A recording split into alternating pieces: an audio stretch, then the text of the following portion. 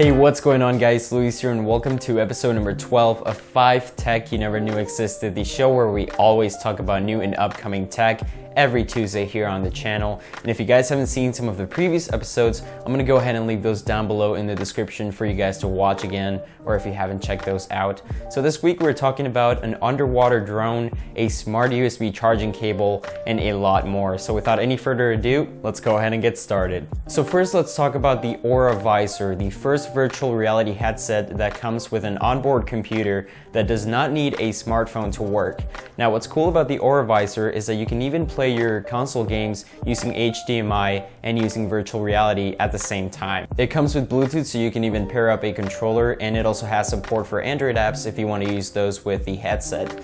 You can also watch movies, 3D videos, and even 360 videos, and it's pretty much ready to start production and will go live to the public next year in 2016. Next, let's talk about USB-D, a smart USB charging cable that can do things like shut off power when your phone is done charging. So the company behind this said that the USB-D can charge any device up to twice as fast as any regular cable, and it can also do things like extend its battery life. It's got some pretty cool features like an LED indicator, different colors, and magnetic ends so that you can attach it to your computer or your table. Right now it's in production and it's gonna cost about 36 bucks, so it's definitely pretty cheap and a cool accessory to check out. Next on the list is the Aura 3D, a 3D scanner attachment that works with your phone to scan anything in 3D. So the Aura 3D actually uses an app paired up with the camera on your phone to scan anything in 3D and then use those models primarily for 3D printing. It actually uses the more expensive green lasers instead of the traditional red lasers to make it more precise, even though they cost almost 3 times as much to manufacture. And even if you don't have a 3D printer, this is still a pretty cool accessory to check around and just take 3D pictures of anything just by using your phone. Next on the list is the Open Rope Trident, an underwater drone that can explore under the ocean and take video by using a front camera. So it's actually not a UAV like most other drones, but it's actually an AUV, which stands for Autonomous Underwater Vehicle. So what's cool about this drone is that anyone has access to it, and on top of that, it's really easy to use.